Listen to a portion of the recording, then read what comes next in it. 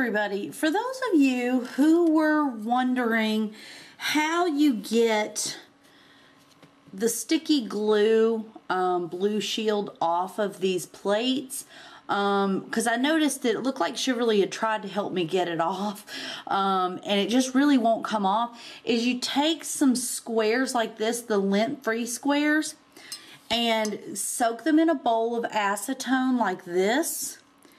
And then just use your tweezers and lay them across, touching each other across the entire surface. Depending on the size of your plate will determine how many you actually need. And use tweezers even if you have natural nails, because you know, exposure to it can cause your cuticles and stuff to be dry, including the balls of your fingertips. So it's always good if you don't have to be exposed to it not to. And you just want to press them down on there and let them sit for several minutes. I mean, it could take up to 10 minutes.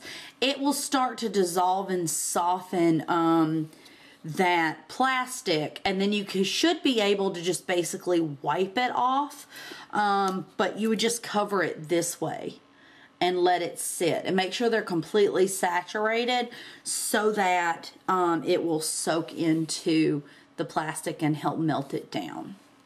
Okay, just to show you the next step, you'll want to then take these back, and you can actually put them in they're back in the acetone. If you have a glass container, you can put these back in the acetone and use them for another project.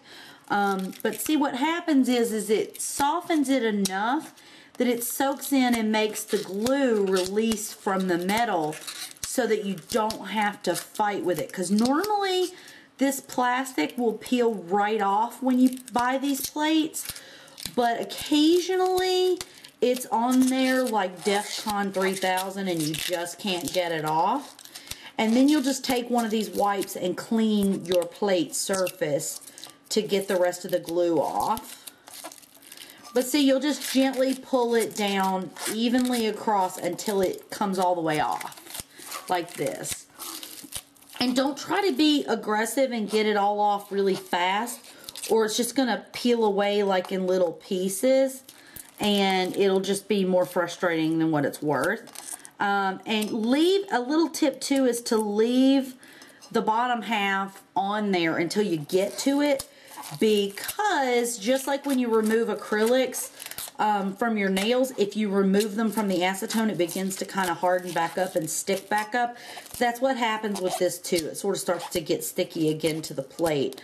So you want to kind of wait till you get down to them and then remove them. That way you won't have, you know, to fight with it. So then you're just going to peel it away this way and you'll have the complete plate, and then all you have to do is clean this surface with some acetone and your lint-free, or even a terry cloth towel if you need something with a little bit of grip.